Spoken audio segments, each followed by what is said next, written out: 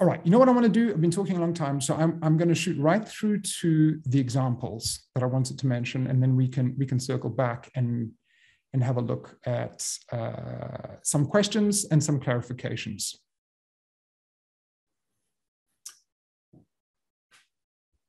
The way to do that for me, I think, is to just pick out one last quote. This is in about the 5th session of that first seminar. And he says something, well, here is what he says. What does the other become less and truly other to the extent that it takes on a more or less exclusively the function of support? I had already broached the question of who is the other of the analysand? Is it the little other? In other words, the mirror image other, the projection of myself that I see in the figure of the analyst? Is it this other, or is there another other with a big O? And this distinction between a little other as mirror image, as my counterpart, as my vehicle of projection, and another other with a capital O, which in effect designates symbolic activities, the otherness of my speech, where something unknown comes to the fore, a locus of truth in the symbolic utterances and enunciations I make. That other, the big O, as locus of truth, as locus of the unconscious, is what Lacan is moving to and what he wants us to focus on. So the quote that I just gave you, I can maybe try and make it a little bit more accessible. Why does the other become less and truly other to the extent that it takes on the function of a support? Here's one way of thinking about that rather ambiguous pronouncement. It seems here, one interpretation of what Lacan is saying is that we as clinicians are at times tempted, perhaps for very good, consoling reasons, to be another ego in the room, another human being, a recognizing human being, someone who mirrors and receives and empathizes with what's going on. And yet we could say that there may be some very good ethical reasons to avoid being an ego for the patient's ego. In fact, much of Lacan's early teaching is precisely about this point. Again, we have arrived at a somewhat counterintuitive position. Why would that be a problem? Surely to be received by another ego who supports my ego is precisely what I need as an ego from time to time. Well, there's at least 2 potential problems here for Lacan. To be a supportive ego for the patient's ego, to be the mirror by which they reflect or have reflected back at them what their ego needs and what they want to have affirmed, is problematic. Firstly, you could say that it disrupts the potential of them finding out something new about themselves because it operates rather to console the ego's own image of itself. It makes the realization of subjective truth difficult, if not impossible, because it's fundamentally a defensive posture. It wants to be seen and affirmed in a way that reiterates the status quo of how the ego understands itself. This is a posture which enables resistance. And this also, I think, starts to help us when we think about why does he align resistance and ego so strongly. Secondly, the clinical position of situating oneself as the recognizing, affirming human ego that the patient can see themselves in is a position which dissipates or dilutes the subject's agency as a subject. It allows them to assume a reliance of sorts on an intersubjective relation to the figure of the analyst. So this is a kind of interesting point. It seems to turn upside down some of our everyday commonplace assumptions of what would be helpful, of what would be ethical for the position of the analyst working in a relational capacity or working as an ego to affirm the ego of a client. So here are the 2 examples, and then after that, we can hopefully break for some discussion. So they're both personal examples. And the first one is of a breakdown of grief in a session. So I was in analysis for about 7 years, and I didn't do a lot of explicit crying. I can see you looking and saying, "I don't lie to us, Jack." We can tell. Anyway, so there was one particularly very emotional session, and for whatever reason, I hadn't done this a lot, but there was one session, and it involves a departure and saying bye to my mom and thinking I may not see her again. Anyway, so I related this, and suddenly, the emotion took on a different level, and I was very tearful. And I wondered what the analyst was going to do. And I thought, well, is this going to be the moment when I hear, "This must be very difficult for you"? but it wasn't. And I suppose in that moment, what I started to realize that so many of the routine comments that I would offer clinically can so easily sound condescending. That must be difficult for you, so on and so forth.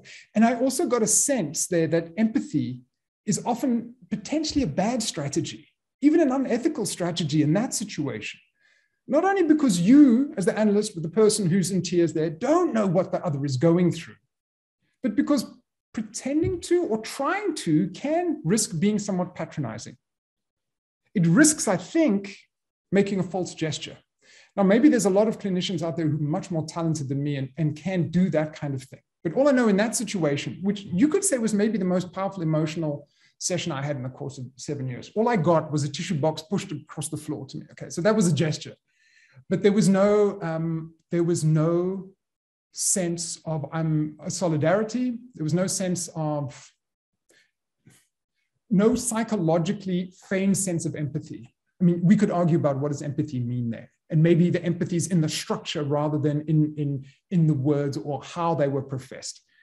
But all I know is that by the time I got to the door and the door was closed behind me, it felt like, yes, there was grief. There was a lot of pain there, but that it was mine and it remained mine.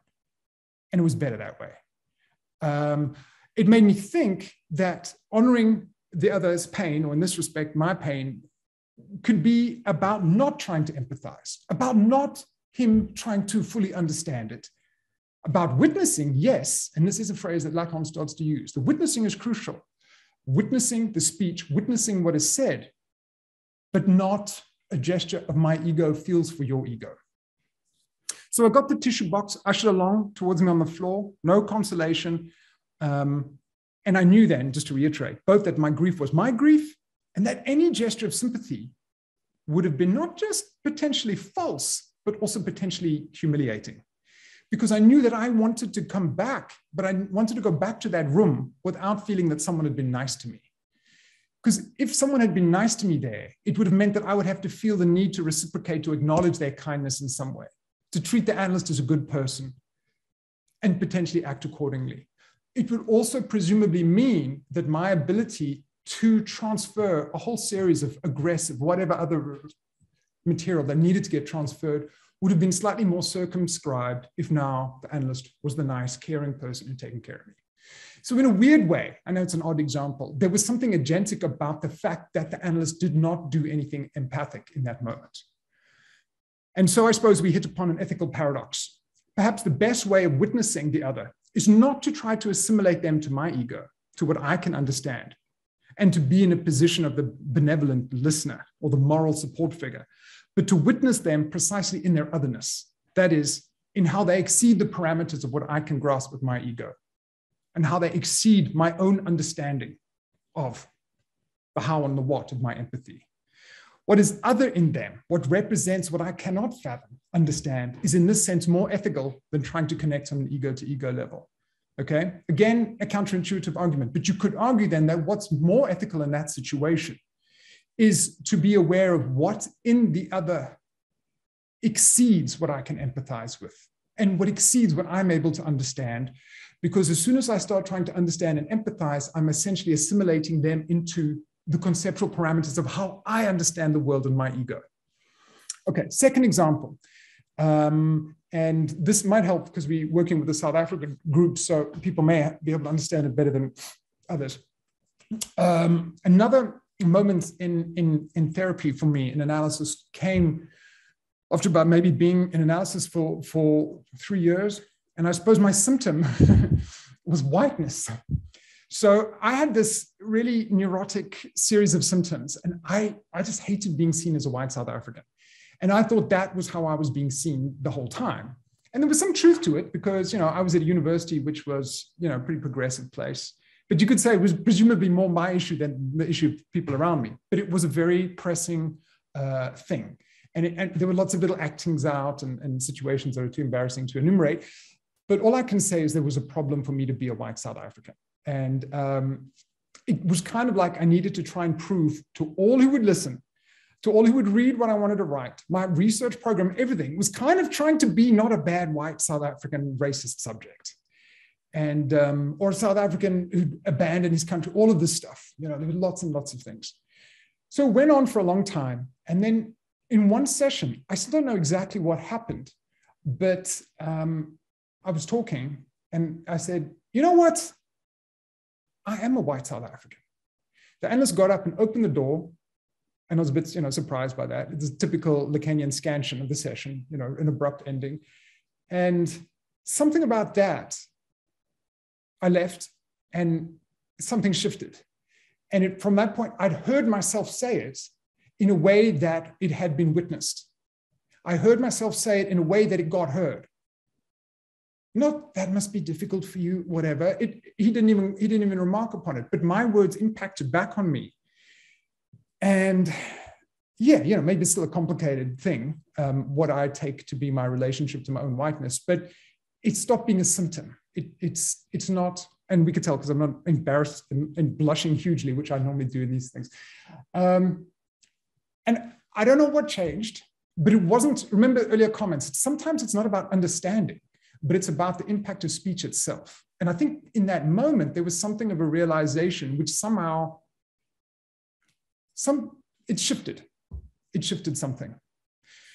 Okay, I got a lot more ideas, a lot more thoughts, but I think by now it might be useful to break and get some comments, questions, and some discussion.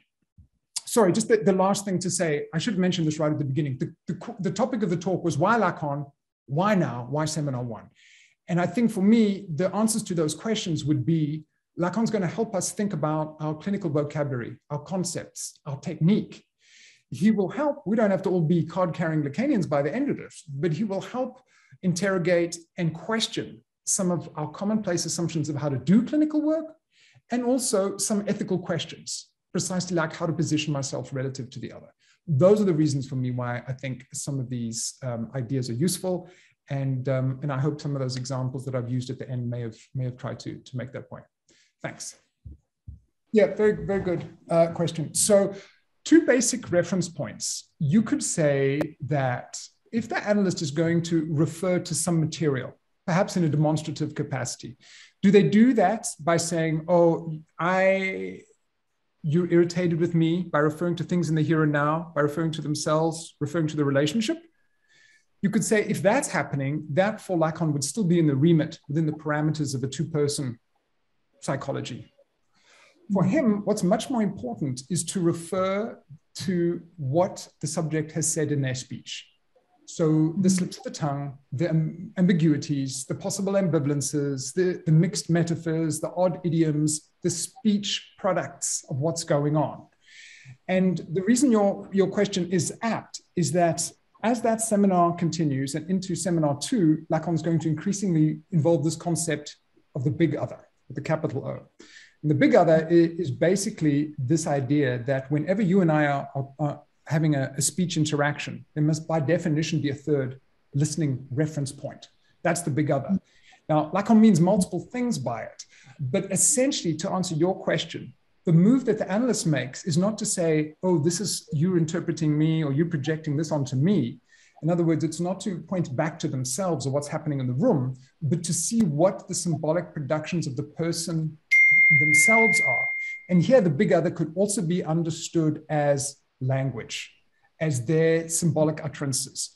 And why that's so important is because language is other in a sense that you can end up saying much more than you thought you would when you start speaking.